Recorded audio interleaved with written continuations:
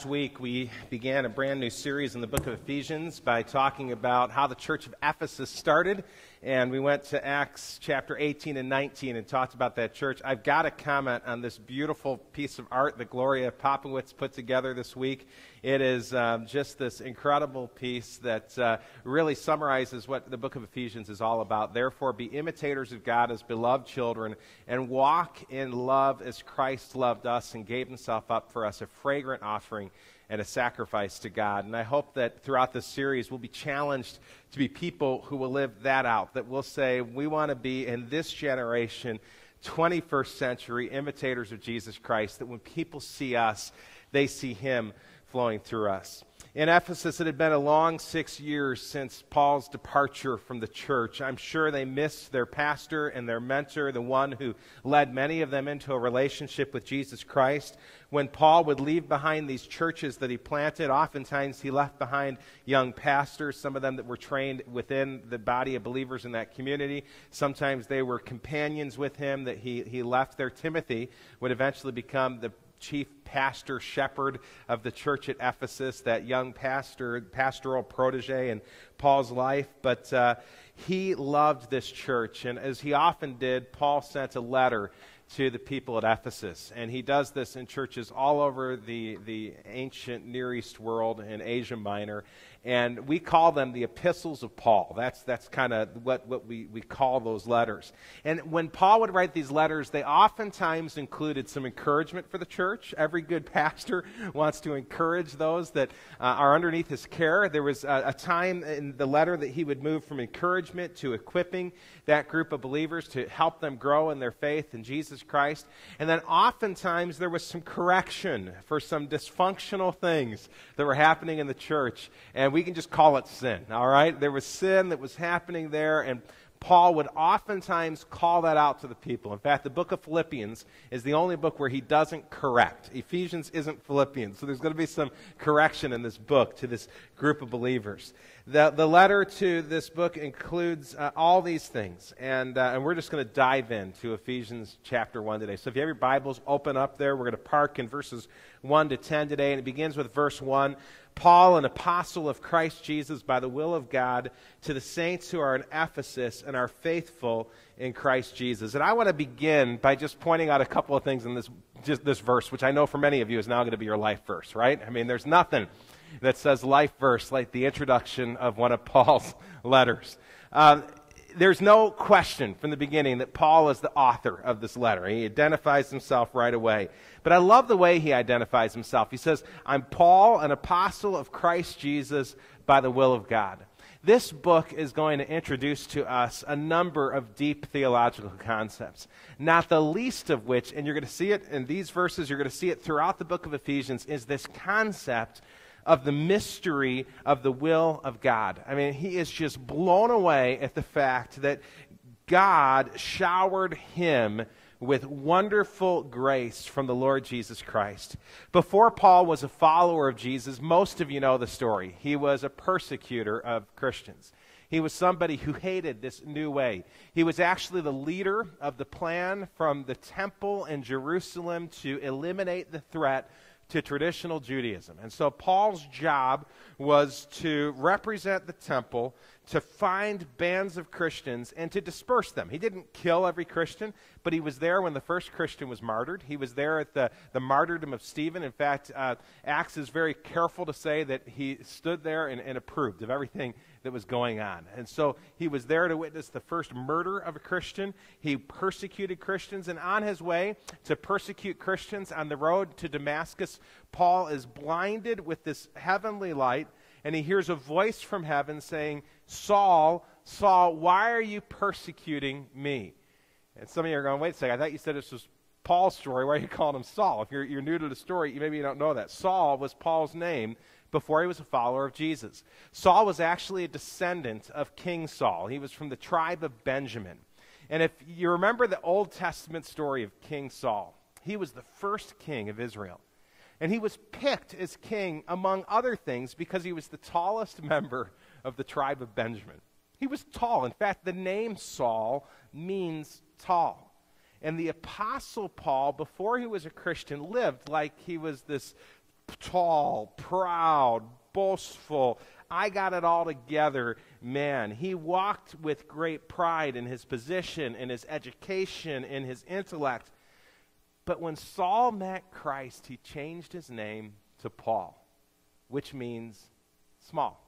The exact opposite of the name small. In fact, it even means mouse, okay? It's as small as a mouse. He's the apostle mouse, all right? He is this small thing in front of the God of the universe. Paul's the perfect example, I think, of what Jesus said to the Lord in John 3:30. He must increase, but I must decrease. Listen, if you want to be somebody that God uses in this generation, you need to be somebody who, like Jesus says in John 3:30, he must increase, I must decrease. And that was one of the secrets to Paul. Even in his name change, I need to go from tall to small. I need to decrease so God can increase in me and use me. Paul writes that he's an apostle by the will of God. He knows that he would have never chosen this for his life.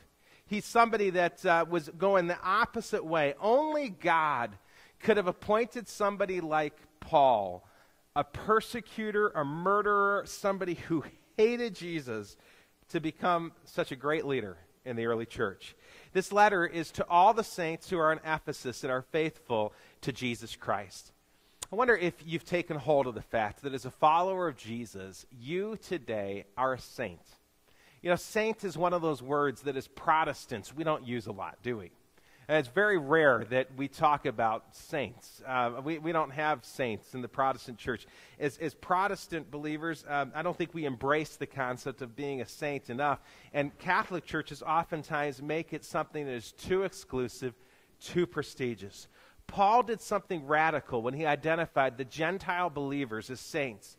This was a term that in the Old Testament was reserved for those who are members of the children of Israel, God's chosen people, the Jewish people. Every time you see saints used in the Old Testament, it is used either for a Jewish person or it is used for an angel in heaven. Those are the only people who are described as saints or beings described as saints in the Old Testament.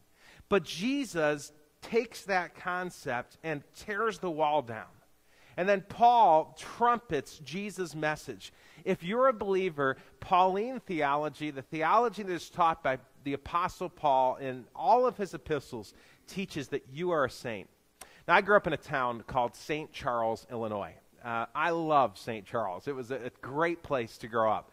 I have no idea who St. Charles was. I mean, to this day, I don't know who the St. Charles that my town is named after, who that man is. In fact, I went to Wikipedia last night because I felt so just uneducated as a graduate of St. Charles High School not to know who the namesake of my town was. How did this not come up in history? Maybe I was sleeping that day. You know what I found out? There are 8 St. Charles in Wikipedia, not cities. There's actually a whole lot more St. Charles, Missouri, and Michigan, and all sorts of places. But 8 St. Charleses, the man in Wikipedia. There were a lot of guys named Charles who became saints. In fact, my town was named Charleston, and the guys who founded St. Charles realized that Charleston was already a town in southern Illinois, so they just named the town St. Charles. It's really not named after any saint in particular.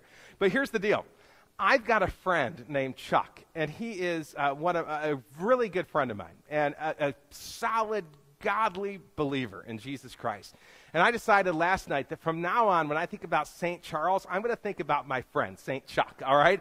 Because Chuck, as a follower of Jesus Christ, is somebody who, in the eyes of God, is a saint. So here's what I want you to do today. I want you to look at the person next to you, and I want you to say, hello, my name is Saint, whatever your name is, okay? So hi, I'm Saint Brian. I'm Saint Greg. Nice to meet you, Saint Greg. All right, give that a try real quick, all right? Just try it with the person next to you.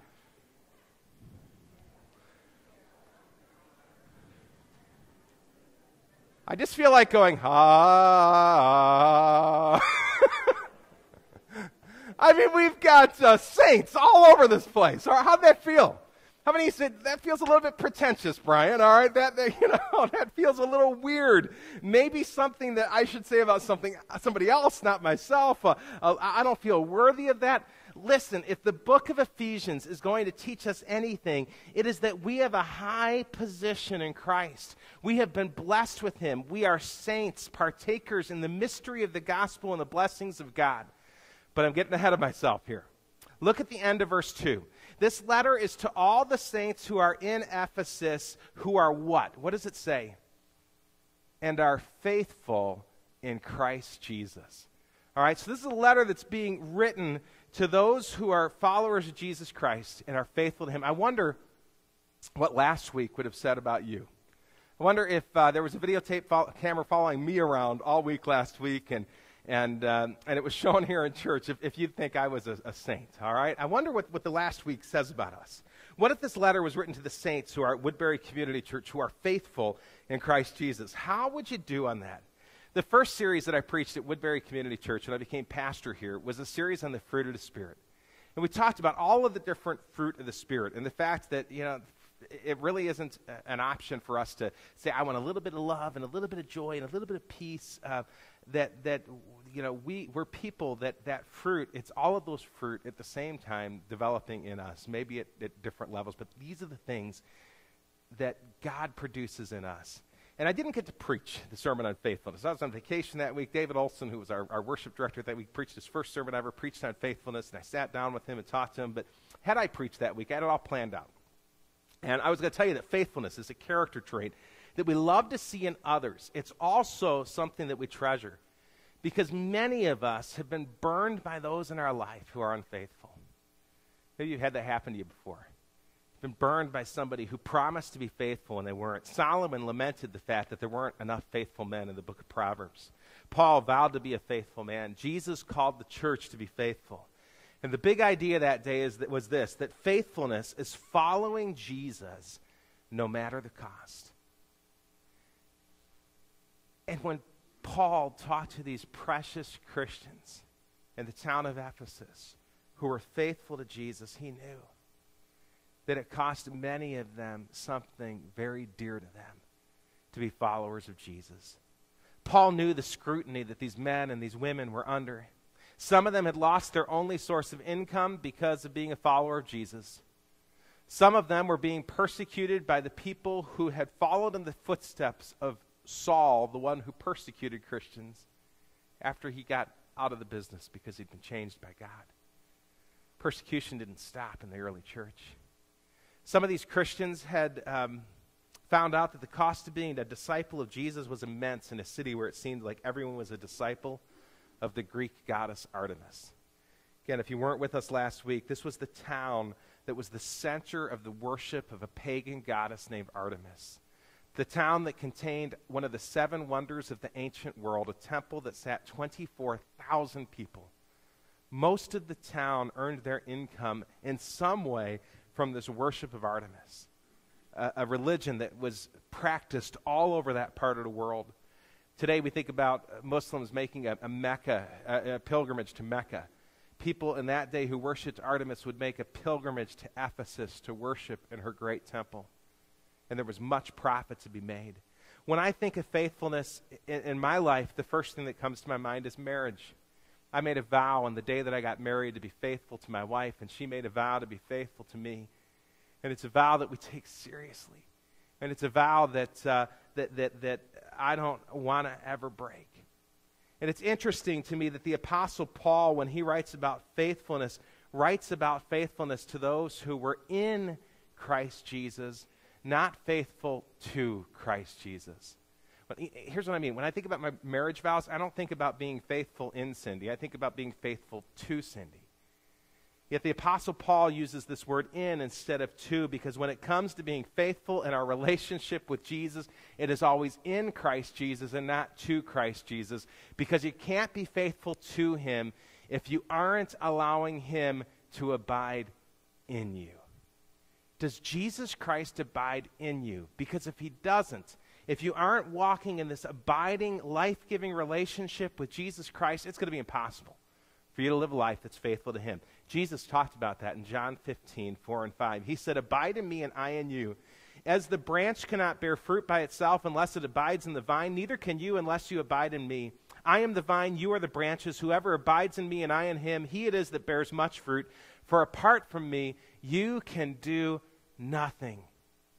Paul knew that the Christians at Ephesus would need to be reading and applying the truths of this letter, and that those who were the ones who were abiding in Christ. Faithfulness to Christ requires that we abide in him and he in us. Look at verse 2. Grace to you and peace from God our Father and the Lord Jesus Christ. This was Paul's standard greeting, which offered something that every one of us crave in our relationship with Jesus. How many of you would say today that I'm in need of God's grace in my life every day? Is that true of you? Yeah. How many of you would say, I could sure use God's peace on this snowy Sunday morning in April? Yeah. We need his peace. We need his love. And we need it every day. And how many of you would say that's so true of me? Notice what Paul says that comes from. It comes from God our Father and the Lord Jesus Christ. The answer to everything that we so futilely search for here on earth is found in the arms of our Heavenly Father and his precious Son, Jesus. Now look at verses 3 and 4, because Paul's going to flesh that out. Blessed be the God and Father of our Lord Jesus Christ, who has blessed us in Christ with every spiritual blessing in the heavenly places, even as he chose us in him before the foundation of the world, that we should be holy and blameless before him. When I was a kid, my family went to a church that was about as far away from being a charismatic church as you can get. And my oldest brother decided he wanted to try something new. And so he got tired of our home church, decided he was going to rebel. Isn't that funny? He was going to rebel by going to church. So he rebelled by going to a charismatic church service. And my parents were scared to death of this charismatic church. And I remember my brother begging his parents and siblings to come with him one Sunday to church. And I was maybe in 5th or 6th grade. And so we went to this church, and it was unlike anything I'd ever experienced before in church. When the preacher was praying, everybody in the church was praying. And so the pastor would start praying, and all of a sudden everybody in the church is praying. And some of the people prayed in a language that I didn't understand. And some of the people prayed really loud, and some of the people prayed with grunts and groans. And I was absolutely confused. And there was a term that I kept hearing over and over again in this church, though. As the people were praying, I kept hearing these people say, bless you, Father. Bless you, Lord. Bless you, Jesus. And I thought, well, isn't God already blessed? I mean, I don't get this. Why do they keep shouting, bless you, God, bless you, Father, bless you? Because in my young theology, what God was somebody that was some cosmic genie in the sky who was supposed to bless me. So why would God want us to say, bless you, God, bless you, Father? He was supposed to heal me when I was sick and give me grace and peace that we talked about a moment ago. It was all about what could God do for me. But the blessing of God our Father and the Lord Jesus Christ, who has blessed us in Christ with every spiritual blessing in the heavenly places, happens when we take hold of the blessings in Christ that he has for us by abiding in him. We are instructed in Scripture to bless God. We bless God by living holy and blameless lives before him, which, by the way, is impossible. Now, that's the problem, isn't it? Because we're told to bless God. And how many of you this week have lived a holy and a blameless life? Your pastor hasn't. Okay? So we're in trouble. Because if that's what blessing God's about, we can't do it. But what is impossible with man is possible with God. It is God who sets the captives free. It is God who takes the broken life and restores it. It is God who forgives our sin. It is God who makes us holy and blameless by placing the perfect righteousness of Christ upon us. God takes impossibly broken people, like the Apostle Paul, like me, like you, and he blesses us with every spiritual blessing in the heavenly places. When we bless God by allowing Christ to be preeminent in us, we bless God by allowing Christ to do his work in us. Verse 3 tells us that God the Father has blessed us in Christ, and it's speaking about a past event. Speaking about something that's already happened. And we just need to grab hold of that truth. Romans 5:8 says, but God shows his love for us, and that while we were still sinners, Christ died for us. The fact that Christ went to the cross for us in our place before we were born, knowing that you and me would be stuck in sin, with a God who requires that we live a holy and a blameless life, shows God's incredible love for humanity.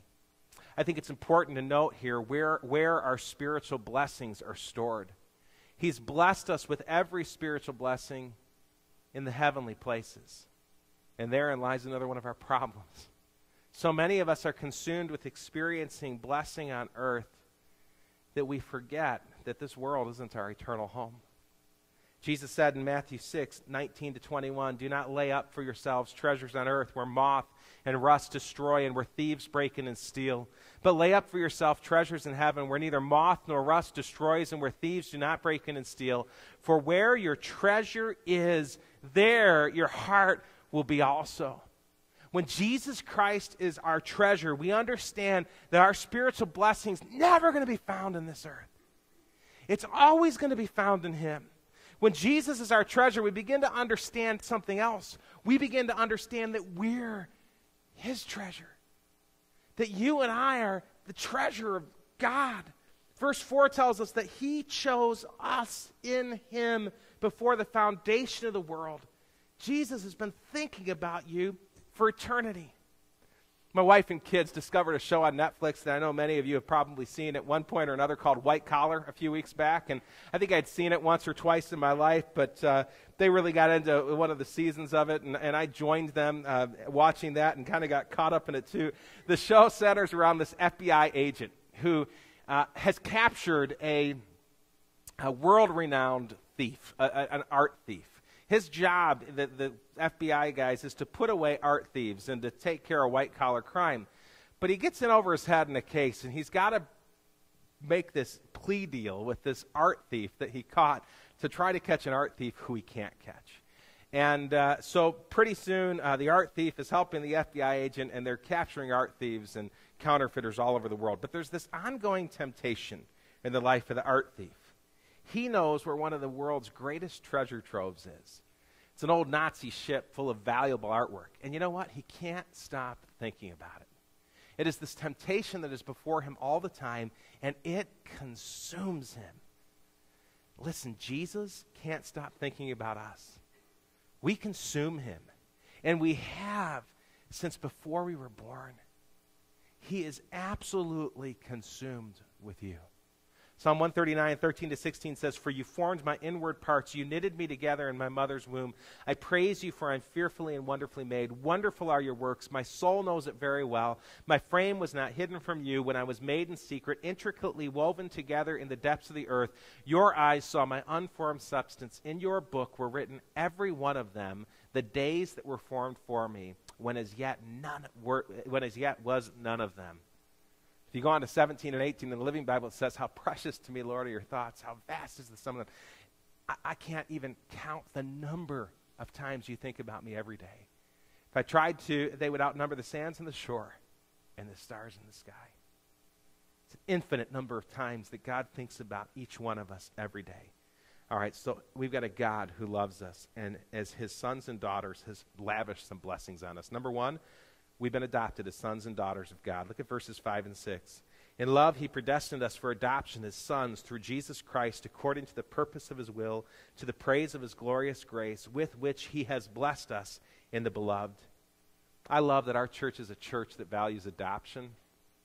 Many of you have children who are adopted. Maybe you've been adopted yourself. Just yesterday, Cindy and I were at the Mall of America, and we ran into our former neighbor in Eden Prairie.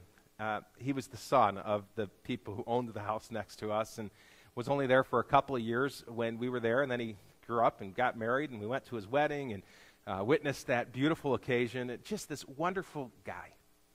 And he and his wife, I found out yesterday, have struggled with infertility for a number of years, and so they decided they were going to adopt. And they tried adopting 4 times before they were finally successful in adopting their son. It was a U.S. adoption, and in our country, the mother has the right to, within 48 hours in the states that they were in, it's 2 weeks here in Minnesota, say that I changed my mind. And 4 times the mother changed their mind in them. 2 times when they were at the hospital with their child. The baby was born, the baby was put into their arms, and 47 hours later, grandma came in and said, "We want the baby." And it was this heartbreaking experience for them. But then with a twinkle in his eyes, he introduced me to his son in the stroller that he was carrying. And he said, Brian, it cost $50,000 for us to go through the adoption when we had all these failures in adoption. And they said, but it was worth every penny.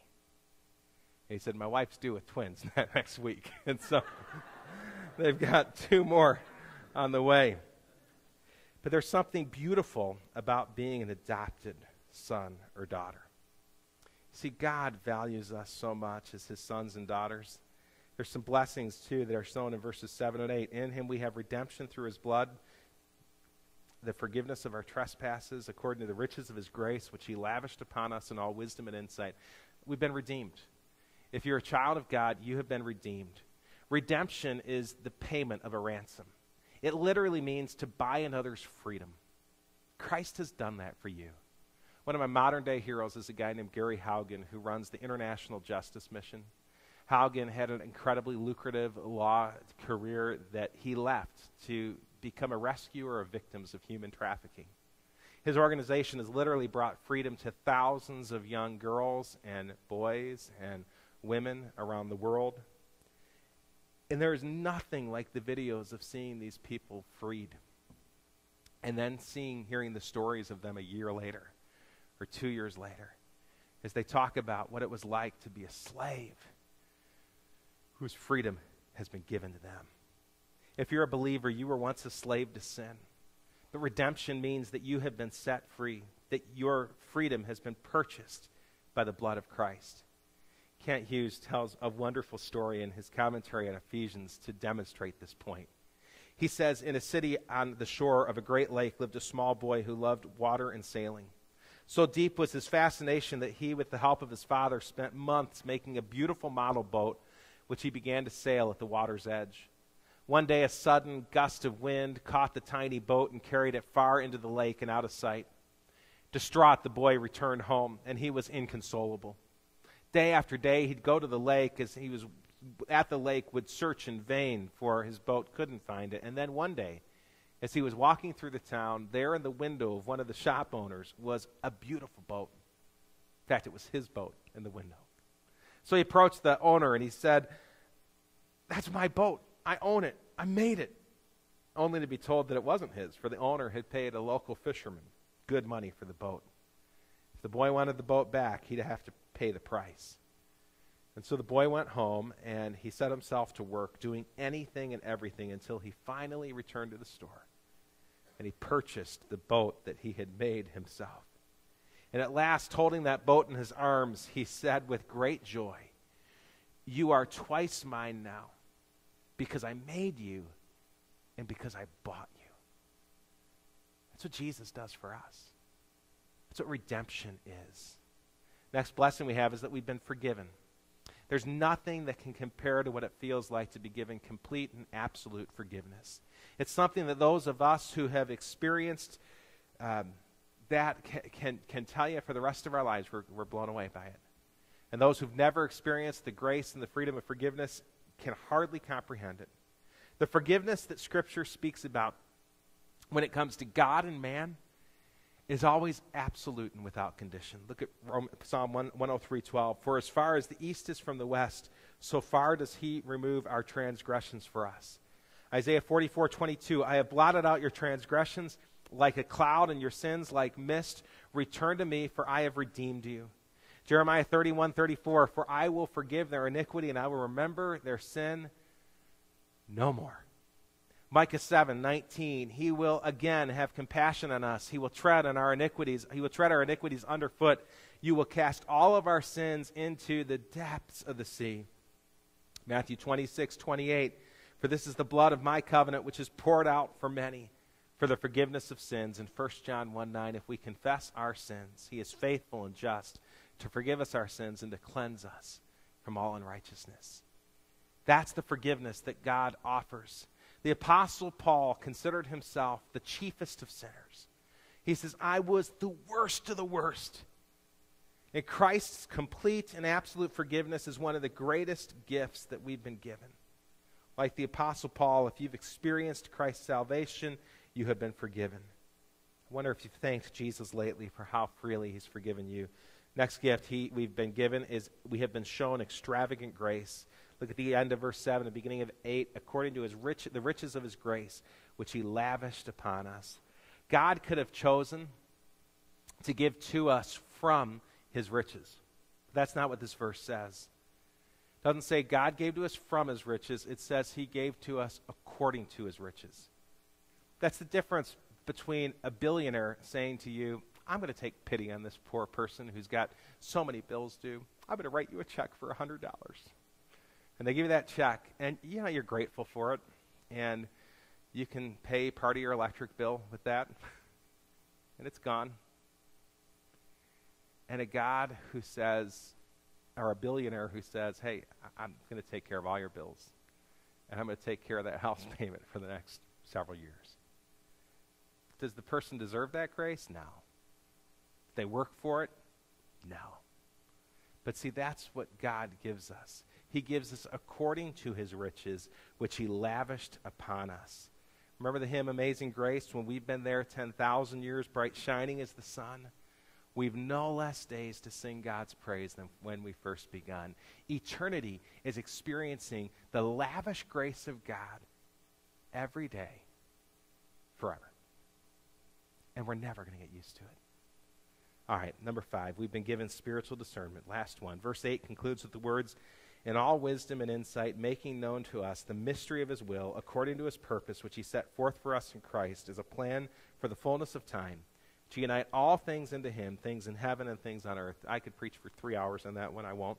In other words, our redemption, forgiveness, and grace have been given to us along with the gift of spiritual discernment. We can see the world with God's eyes as Christians. Through the power of the Holy Spirit, we can begin to understand God's heart. Not only that, but the mystery of God's will becomes clear to us. Here's the deal. One day, Christ is going to unite all things unto himself. This world, as imperfect as it is not just a bunch of random people making random decisions. We are people who have been created by God. Our God has a plan. His plan includes the restoration of everything unto himself. That doesn't mean that everyone's going to go to heaven, all right? It's not what that's talking about. But it does mean that our God is in the process of pruning. He's in the process of weeding. He's in the process of restoring. He is in the process of taking creation and bringing everything under the lordship of Jesus Christ. And one day, Philippians 2, 9 through 11, this is going to happen. Therefore God has highly exalted him and bestowed on him the name that is above every other name, so that the name of Jesus every knee should bow in heaven and on earth and under the earth, and every tongue confess that Jesus Christ is Lord, to the glory of God the Father. At Woodbury Community Church, we believe that the incredible blessings that come from being sons and daughters of God are worth sharing with the world.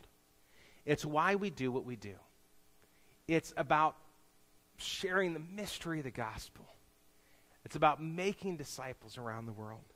Today, John and Catherine Kimball are going to share a brief faith story here at the end of this message about something that God has been revealing to them about sharing this beautiful message with others. John, come on up, and Catherine.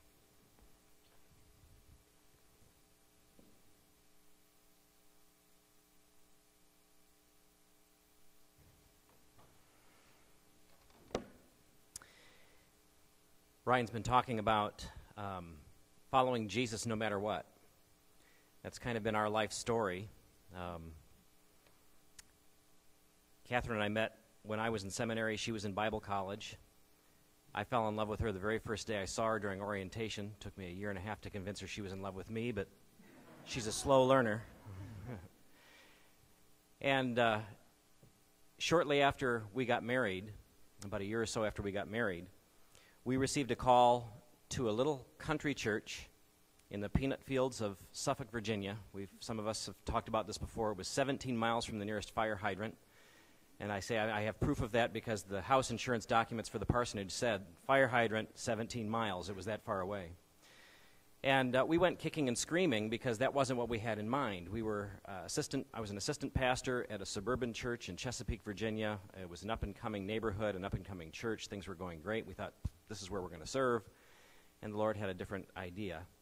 That turned out to be a roller coaster ride of 15 years, but probably one of the best ministry experiences a pastor could ever have. And when we finally got to a place with that church where it was a congregation we desperately loved and wanted to serve right through to retirement, God gave us a different invitation. And that was to come to the frozen tundra of Minnesota, where it snows even on April 14th. And we weren't so sure, but we knew it was the hand of God because, and if any of you anybody ever read Oswald Chambers' My Utmost for His Highest? I would suggest, if you want to know part of our story, that you take a look at the August 1st reading, because we were sitting at a table overlooking the Chowan River on August 1st in a personal retreat time, really praying about, Lord, is this what you would have us do? And the August 1st reading made it abundantly clear, where God spoke through Oswald Chambers and said, if you don't go, you're being disobedient. And we'll just leave it at that. You can read that in your own time. And so we came up here, and this has been an incredible ride for us. My first boss, Steve Gammon, dear friend, great guy to work with. Second boss, a little crazier, but also a great guy to work with. And, of course, Ron and I have been friends for 20-some-odd years and just really appreciate the time with him. But God is now moving us on to another adventure. And once again, it's one that we did not expect. Catherine and I, about a year or so from now, 18 months from now, will be planting a church. And it could be that this is the fulfillment of part of the Reach 15. I'll let Brian talk maybe a little bit about that. But it's not going to be in Stillwater. It's going to be in Orlando, Florida. And it's part of a wider vision that the Four Cs has. But as God began to whisper in my heart about this, once again, I was pushing back against it, saying, well, I'm not a pioneering spirit. I'm the guy that takes care of churches that are on the other end of the life spectrum, not the birth end of the life spectrum. And God has said, no, I'm changing that for you. Most of you know that Catherine is from Georgia, and most of you know that I grew up in Michigan. What you may not know is that my parents moved to Florida in 1978. And so while I am from the Detroit area, the place that I have called home most since graduating high school is actually Central Florida. And so it's kind of like going home for us.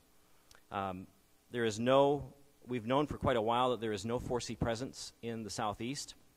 Of the 10 southeastern United States, there are 7 churches total, and they stop in North Carolina. So on the 8 southernmost states, there is no 4C presence whatsoever except for a few retirees who happen to live in Florida. Back in July of last year, God began whispering in my heart about church planting, and I couldn't then fathom what he was doing. And if he had told me what it was going to become, I wouldn't have believed him anyway, probably. But it has slowly unfolded over the last several months, and the two of us have come to the conclusion that this really is the Lord speaking to us once again. The board of directors of the 4Cs has been considering possible changes to the 4C ministry structure for quite a while. Those changes are going to really impact my position, and so the timing of this actually is God, and will allow me to continue working with the 4Cs even as my ministry changes. They're really decentralizing and making the ministries of the 4Cs much more regional so they can be more effective. And so putting me out in a church actually works better for what they're talking about doing. And then the 4Cs also has been talking for a long time about expanding strategically into areas where we do not have a presence, while at the same time increasing our vital investment into areas where we're already strong, and that includes the Southeast and the Southwest. And so this would be a part of that as well. Orlando as a city, just real quickly, people think of Donald and Mickey and golf and all kinds of things, but they don't see the city with spiritual eyes. Orlando is in the bottom third, called one of the least Bible-minded cities in the United States, with only 25% of its population believing that the Bible is even accurate, and even less looking at it every single week. 67% of the population in Orlando have no Christian faith involvement at all. 0. Yet it's the 4th fastest growing metropolitan area in the United States, experiencing 34% increase in its population since 2000, and it's expected to have another 8% in the next 5 years. Based on the number of groups living in Orlando, the racial and ethnic diversity is very high. 44% of the population is non-white, and much of that is from other countries. And so it's just as cosmopolitan as many of the nation's largest cities. And in fact, Rob O'Neill, who's our church planter in Shakopee, grew up in Central Florida, and he said that Orlando is just as cosmopolitan as Los Angeles, California, just on a smaller scale. And yet, this city is largely unreached with the gospel of Jesus Christ. And so, we're going. Our affinities, as we went through our assessment process, are for young adults, college age, young families with children, and senior adults. We've got a lot of experience with all of those, and so we're going to be focusing on those as we go down there. There are 9 major universities in Orlando, Florida, and so it's very likely we will plop down next to one of those universities.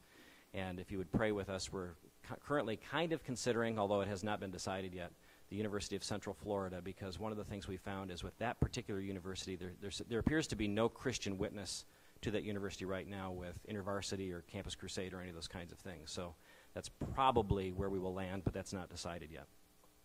A lot of things still to come. We're asking for intercessors to pray for us. We now have 43 prayer warriors praying for us nationwide, but that number can certainly always increase. We're currently doing a thorough demographic study of the area. Pretty soon we'll start our formal church planting proposal for the National 4C Church Planting Team, and then we'll be recruiting team members with the right temperaments, gifts, and strengths to join us. We would like to land with a team of about 30 people so we have a church in place, and we hit the ground running about 18 to 24 months from now. And some of those may come from Woodbury Community Church. The invitation will certainly be given. We met with the Board of Elders this last Thursday, and they gave their blessing to this project and have agreed that Woodbury Community Church will be our sending church, and we're very excited about that and humbled by that. So there'll be much more news to come. If you'd like more information on what we're doing, you'd like to be a part of the prayer team, Catherine's email address is on the front of the bulletin. Just shoot her a quick email saying you'd like more information, and we can send you some documentation. We have a document that I'm going to be handing out to our group during the adult ed time about the vision for the church plant that gives a lot more details than we've done up here. But we appreciate your partnership in this and your prayers as we go on, and WCC is still going to be our home church. We're just going to be living in a different spot. And for those that are concerned about losing the director of children's ministries, she's still going to be here full-time, working like she is now for the next 18 months or so until we actually have a launch date. And then we'll give more time at that. So, Brian? All right.